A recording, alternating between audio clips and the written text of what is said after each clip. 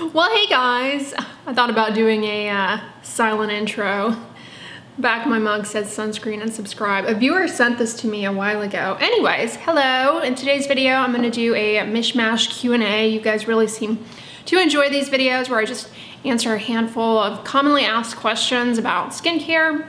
Y'all ask a lot of good questions in the comments, and then many of you follow me on Instagram and I get a lot of questions there too.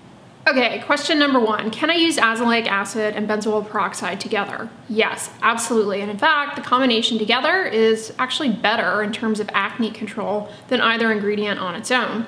Azelaic acid, if you're not familiar, it's a great ingredient for acne in that it helps to cut down on plugging up of the pores, but it's also antibacterial, so it can control that little bacterium, Cutibacterium acnes that leads to acne. And it's an advantage of azelaic acid in contrast to topical antibiotics like clindamycin or erythromycin. That little bacteria cannot become resistant to azelaic acid. So it's something you can use indefinitely, safely, and it's safe to use in pregnancy. Now, when used in conjunction with benzoyl peroxide, that combination, first of all, they don't cancel each other out. Benzoyl peroxide doesn't compromise the efficacy of azelaic acid. The combination of the two is really effective for cutting down the inflammatory lesions of acne, those red painful bumps, as well as the non-inflammatory lesions of acne, which are like whiteheads and blackheads. Benzoyl peroxide, as a side note, is anti-inflammatory, and it helps target existing breakouts and prevent breakouts in the future. And it's also antibacterial, so it'll target that little bug, Cutibacterium acnes, that leads to acne. But like azelaic acid, that bacteria does not develop resistance to benzoyl peroxide. So this combination could be used long-term indefinitely, safely, in that it doesn't put you at risk for antibiotic resistance. Antibiotic resistance to topical antibiotics has grown quite a bit. In 1978, Cutibacterium acnes resistance to topical antibiotics is about 20%, and that grew to 62% in 1996. So it's definitely something that we are mindful of when we're prescribing topical treatments for acne. And one way to cut down on the risk of resistance if you are using a topical antibiotic to treat your acne, whether that be clindamycin or erythromycin, is to use it in conjunction with benzoyl peroxide. That will reduce the risk, actually, that the bacteria becomes resistant to the antibiotic because they cannot become resistant to benzoyl peroxide. Azelaic acid, though, as a side note, you can use it safely with any active ingredient. You can use it in conjunction with retinoids like tretinoin. In fact, that combination is superior to either alone. And you can use it in combination with any other topical prescription acne medication you may be using, or you can use it in combination with other active ingredients you may be using in your skincare routine. It would pair nicely with niacinamide, which can help calm down redness and help with oiliness, as well as address hyperpigmentation. And azelaic acid plus niacinamide, those are both ingredients that not only are good for oily acne-prone skin, but help with hyperpigmentation and melasma. So it's a good combination. All right, number two, I was prescribed Eucrisa and it stings. Any tips? Yes. If you're not familiar, Eucrisa is crisaborole. Eucrisa is just the brand name of it, and it is a treatment for eczema. It's especially helpful for treating the itch when it comes to eczema. It's superior to ointment alone. Unfortunately, it stings, as you mentioned, and a way to minimize the stinging is to chill it in the refrigerator first. So I suggest doing that. But yeah, that is actually a limitation of Eucrisa, is that it stings so much that a lot of patients simply can't tolerate it. With Eucrisa, the way to use it is you can use it twice a day, but when you bathe in the evening, as soon as you get out of the shower or bath, apply it to the skin while the skin is still damp, and of course pre-chill it. This will enhance penetration, and then chilling it reduces the burning and stinging sensation. Allow it to absorb, maybe give it 10 minutes, and then apply moisturizer on over it. That combination can really be helpful for eczema. Eucrisa treats the itch and it treats the inflammation in the skin. And so that allows the skin barrier to recover. If a patient is itchy, they're going to scratch. Even if they try not to, they're going to scratch, especially in their sleep when they're not aware of it. That disrupts their sleep, leads to more itch. So Eucrisa, it targets a certain arm of the inflammatory cascade in the skin of eczema, and it can calm that down and allow for healing. But if it burns and stings, well, then it's going to end up irritating the skin and can actually aggravate the eczema. So not everybody does well with Eucrisa. I have really oily skin. Is sunscreen enough, or do I need another moisturizer? Sunscreen is enough. Sunscreen is a moisturizer. If you're using a mineral sunscreen, zinc actually can reduce transepidermal water loss out of the skin. But most sunscreens have either silicones like dimethicone, which reduce water loss out of the skin. They have emollients and things that soften skin cell edges, help with hydration. Many of them have humectants. So sunscreens are moisturizing, but some people find that they're not moisturizing enough, in which case then you may need to use an additional moisturizer. So moisturizer, if you are going to use another moisturizer in addition to sunscreen, make sure you put it on first and allow it to absorb fully before putting sunscreen on over it. Sunscreen should always be the last step in your skincare routine in the morning. Now, some moisturizers, they will, when you put them on and then you put sunscreen on over, they will cause the sunscreen to pill up, in which case it's not effective. If the sunscreen is pilling up, you know, those little balls that roll up off the surface of the skin, well then it's not protecting you properly. So this is a bit of a trial and error.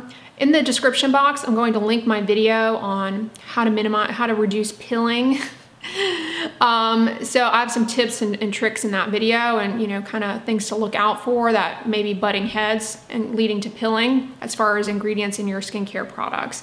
But long answer to say yes, sunscreen alone can certainly be enough. In fact, I have another video talking about using sunscreen at nighttime as your PM moisturizer. I mean, if you have a moisturizing sunscreen that is more than enough for you to use as a moisturizer, then go ahead and use it at nighttime. There's no risk or issue with that. Some people view it as excessive, but for people trying to pare down the number of products that they use, especially those of you who deal with sensitivity and irritation easily, if you have a sunscreen that you're tolerating well and you're just very sensitive to products, then paring it down to just that and using it at nighttime as your stand-in moisturizer, it's an option. And then you wake up in the morning, you at least have some active sunscreen on your skin at baseline. So when you put your first sunscreen layer on of the day, you're kind of ahead of the curve.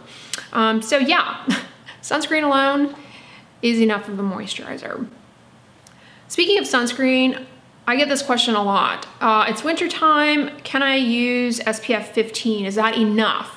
It is enough if applied to the sun-exposed surfaces in a sufficient quantity, which we know from studies that most people under-apply. It's kind of difficult to get enough sunscreen on to achieve that SPF. But you know, if you are careful, you take your time.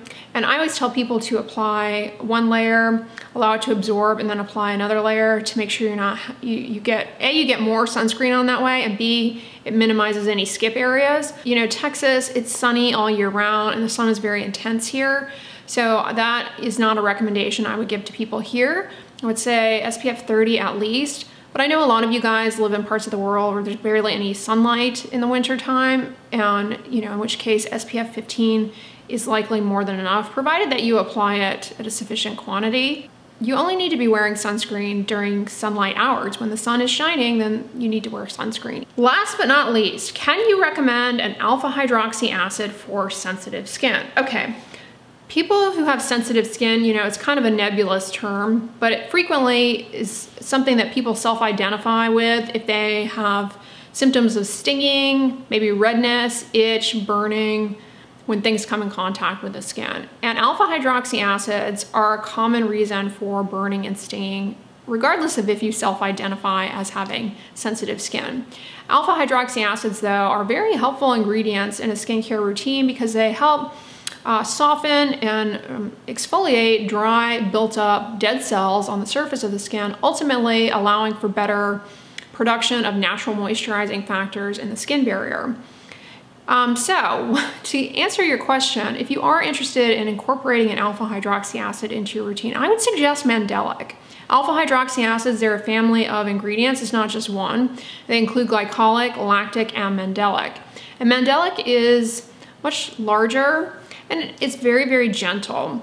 Neostrata makes a mandelic acid product that also has polyhydroxy acid in it, gluconolactone, and both of these ingredients, they very, very gently exfoliate the top dead layer, allowing for better health of the moisture barrier, if you will. And they can improve skin elasticity, and they're typically very well tolerated in those with sensitive skin. There's another mandelic acid product that's very good by Wish Trend. I'll link that down below because it's a lot more affordable than the Neostrata one. But incorporating mandelic acid into your routine, it can offer a lot of advantages, smoothing out the surface of the skin, especially for people who have more mature skin. So the shedding of those keratinocytes is a bit slower, and as a result, your skin texture is rougher, and it just doesn't look as radiant, as glowy. Incorporating a hydroxy acid into your routine can help smooth that out and ultimately improve the health of the moisture barrier, allow more even penetration of other ingredients. So it's beneficial. And if you deal with hyperpigmentation, it can accelerate the clearance of the hyperpigmentation that's up in the epidermis, which can even out skin tone. So it's definitely advantageous, but for those with sensitive skin, the other alpha hydroxy acids often burn and sting. It's not to say that if you have sensitive skin, you can't use those, but I would say a less likely ingredient from the alpha hydroxy acid family to cause that kind of irritation is going to be mandelic acid. It's time to flip the cup. I'm on a matcha tea kick. I don't know what it is. I've had matcha tea every day for like the past month, 2 months, 3 months, it feels like. I've really been on a matcha kick. That peak tea matcha just dissolves really quickly in water. It's very convenient. And I'm drinking less coffee, although you guys know that is something I will never, ever give up. Anyways, y'all, that concludes the Q&A. I hope you guys like this. And on the end slate, I will put my prior Q&A where I answered a bunch of questions. So check that out. I have all of these saved in a playlist. But if you enjoyed this video, give it a thumbs up, share it with a friend. And as always, don't forget, sunscreen and subscribe. I'll talk to you guys tomorrow. Bye.